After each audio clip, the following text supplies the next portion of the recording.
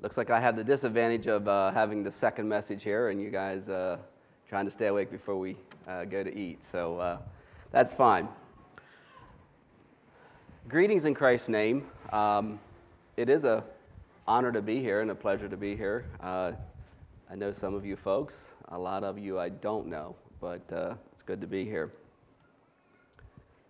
So the title I was given to share on is Church Growth. Now, I don't know what comes to your mind when you think of church growth, but I think of a very large, massive subject. Like, where do you start?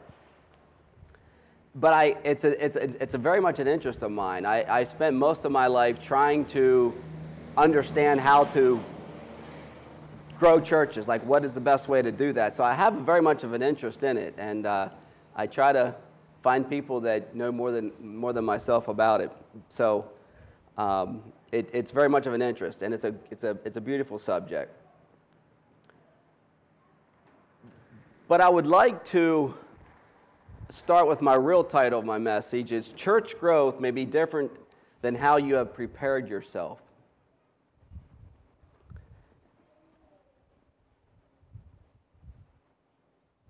And just think about that. When you think of church growth, it may be different than how you've been prepared.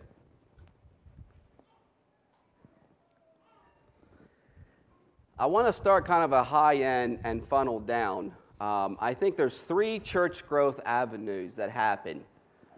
And the first one is a biological growth. I don't think this is a complicated one. I think we understand what biological growth is, and it's not complicated at all to understand. The second one I would like to look at is transfer growth. Now, what I find interesting about transfer growth is this is the one that we pretend not to be proud of. I always find it interesting.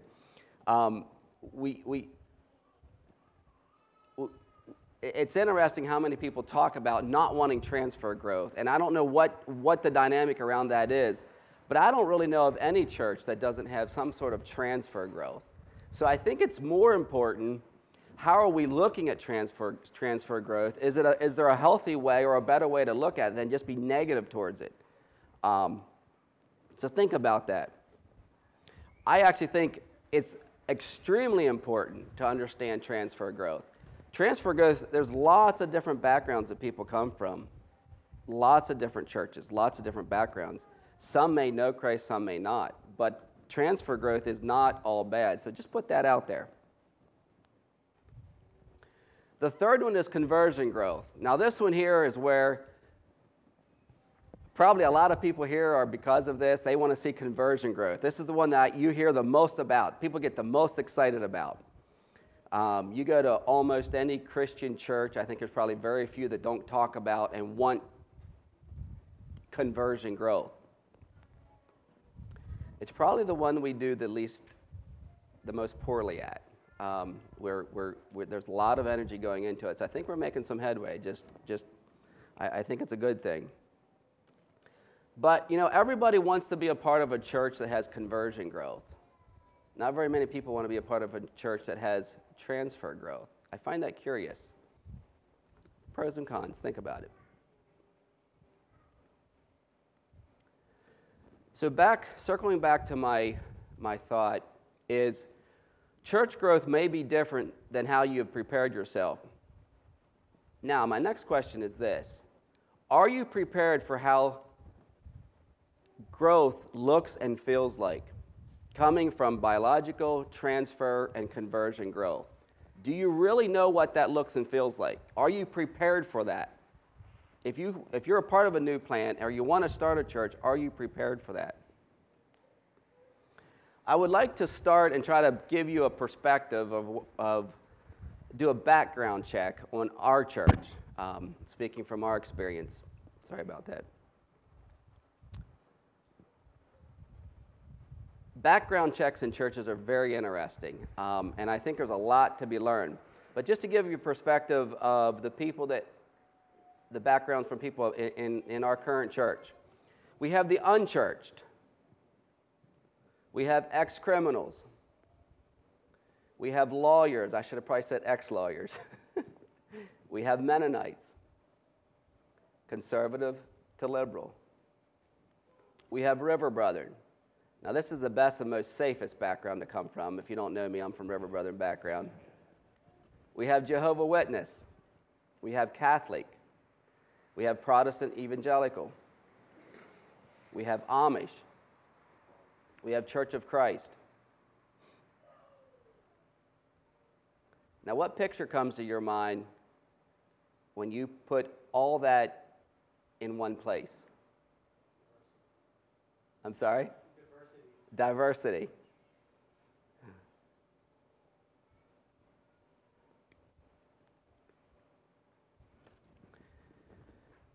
Picture of beauty or picture of confusion? Picture of strength or picture of weakness? Picture of unity or picture of disunity?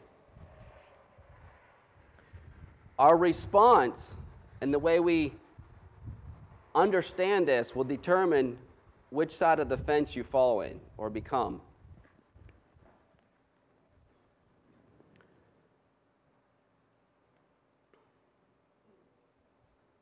I had an extra slide here.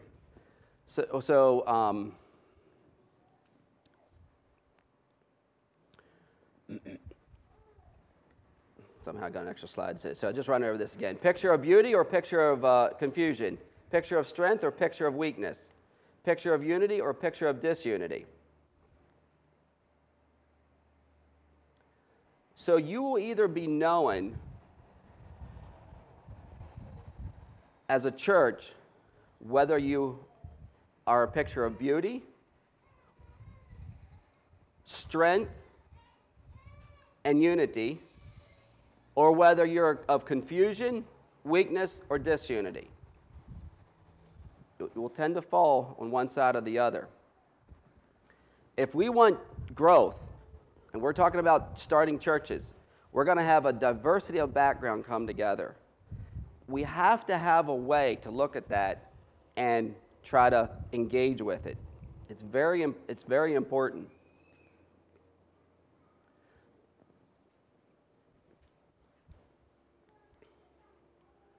I would like to read 1 Corinthians 12, 4 through 8 to try to give even a more broader picture of this idea. Now, there are varieties of gifts, but the same Spirit. And there are varieties of service, but the same Lord. And there are varieties of activities, but it is the same God who empowers them all in every one.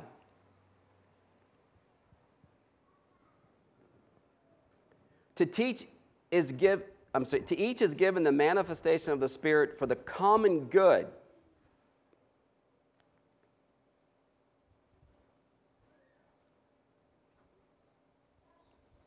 Let's go back and look at this verse together, these verses. So we're talking about varieties of gifts, varieties of service, and varieties of activities. Given for the manifestation of the Spirit for the common good. Now think about that. And what's the purpose of these varieties of gifts, service, and activities? They come from the same Spirit, from the same Lord, and from the same God. For what purpose? For the common good. What's the common good mean to you?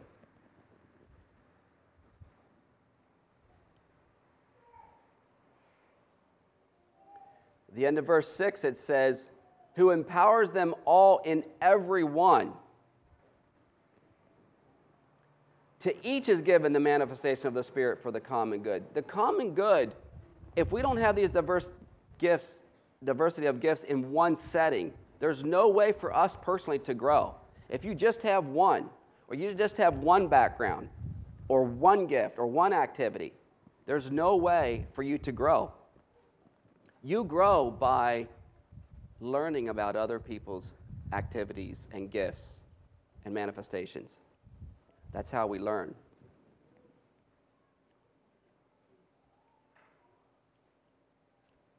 D.L. Moody said, the best way to show that a stick is crooked is not to argue about it or to spend time denouncing it, but to lay a straight stick beside it.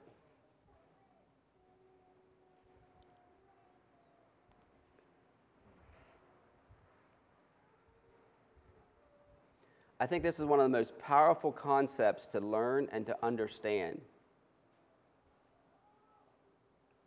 And my personal opinion is there's lots of vision here. And I meet a lot of people that have lots of visions to start churches. I would like to inspire the concept to learn how to grow churches that we have. I'm all for starting new. But to create a model and an understanding of it so that as we go out and start new churches, we understand what that looks like. It's my personal passion. You don't have to have that.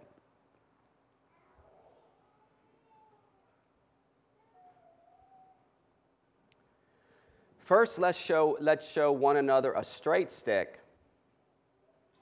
Then we will have something exciting to show the world.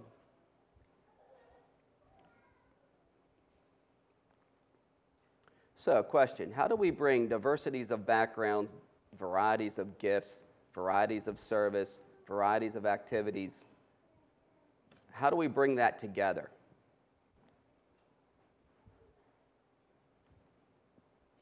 What would your answer be? So just some things that we are practicing in our fellowship. One of the things that we discuss a lot, when we recognize that they have the same Spirit, they have the same Lord, and they have the same God, for the common good, to profit with all, King James Version says. What's that mean to you? Are you willing to work with these different varieties?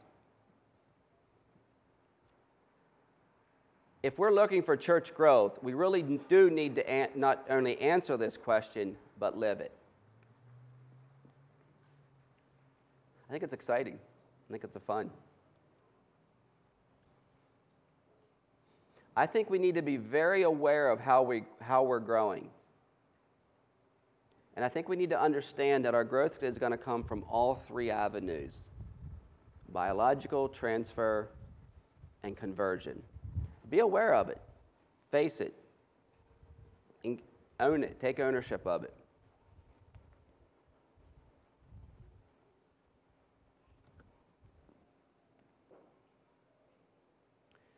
I personally think that how well we live this will either be our accelerator or our brake pedal of church growth. It's my personal opinion.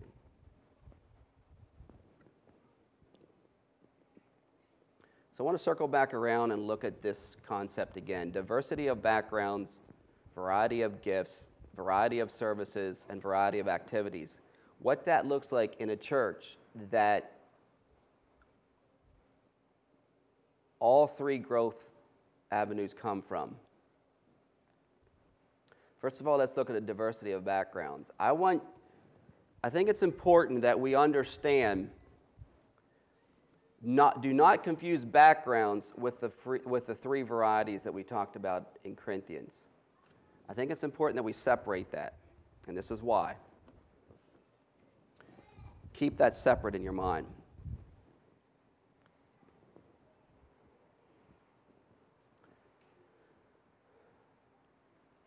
How do you bring diversities of backgrounds together? How have you guys been doing that in your churches? Go back and read that nine list of backgrounds that we have in our church. How do you bring that diversity together? What's the common thread that people need to know? Is it just telling them to love Jesus? Is that going to cut it?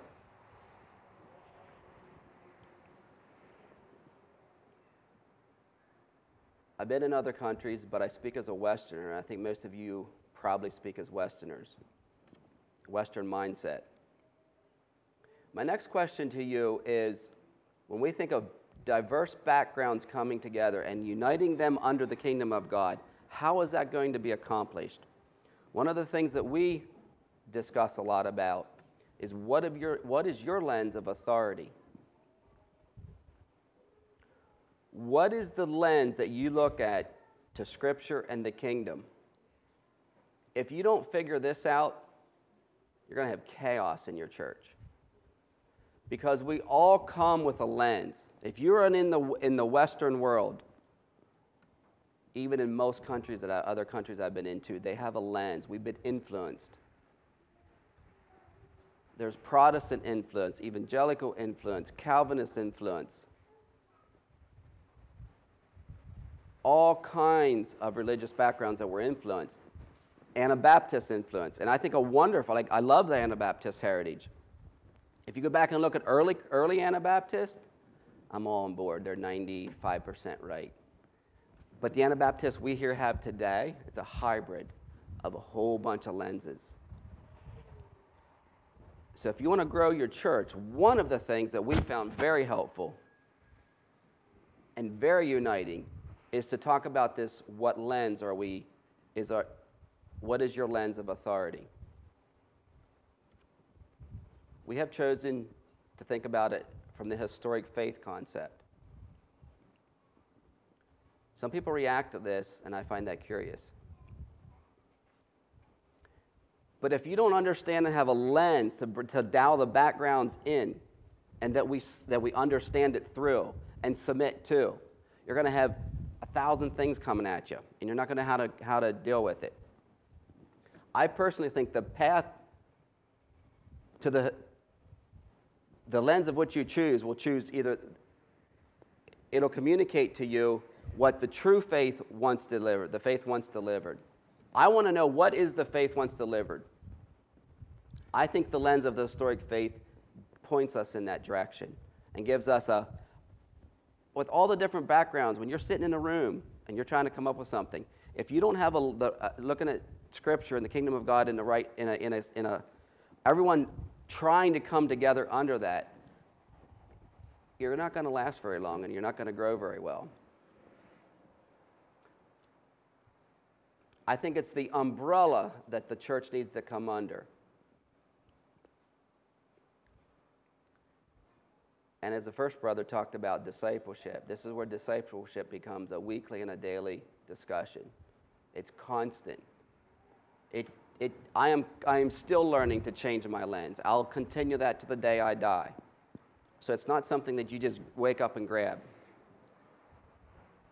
As a side note, if you ever want to read something interesting, read the Prescription Against Heretics by Tertullian. He says, Christ first delivered the faith, the apostles spread it, they founded the churches. That faith, therefore, is apostolic, which descended from the apostles. It's a great read. It has a lot of good stuff in it. Moving to varieties of gifts. I just broke this down just to give us a perspective of how to think about it. There's a lot of gifts that we need in the church, varieties of gifts. But the thing that came to my mind, and I kind of tried to evaluate why this came to my mind, but why do we need to bridle our tongue when we think of gifts? And this is why. For some reason, men get jealous of other people's gifts.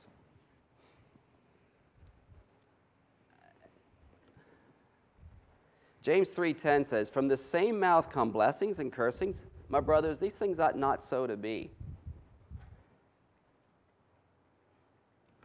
If we want to grow a church, the second thing we need to look at, first thing is lens, second thing is there jealousy among us, among the gifts? We all need it to survive. We need one another.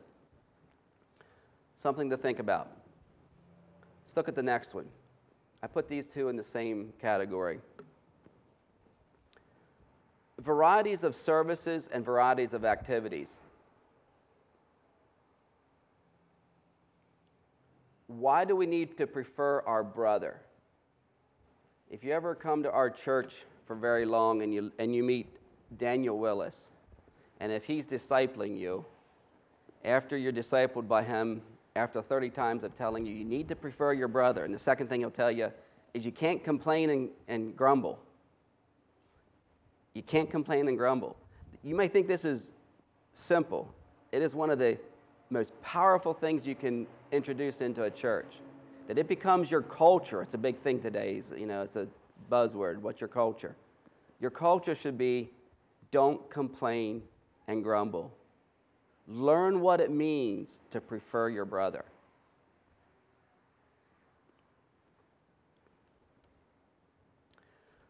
Romans 12:9 says, let love be genuine, abhor what is evil, hold fast to what is good.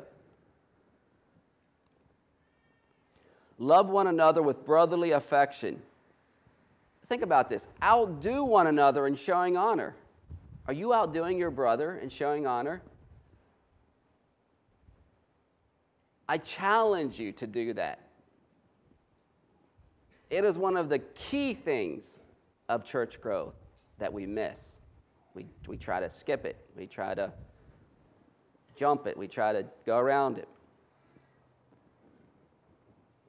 Do not be slothful in zeal, but fervent in spirit. Serve the Lord. If you want to serve the Lord, learn to outdo one another in showing honor. One of the most powerful things that you can put discipline into your life to do that. Part of church growth is how are you growing? How are you being developed? If that's not happening, you won't have church growth.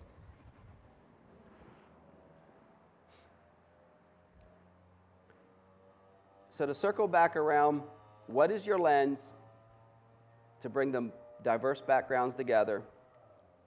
Are you preferring your brother? And do you know how to bridle your tongue?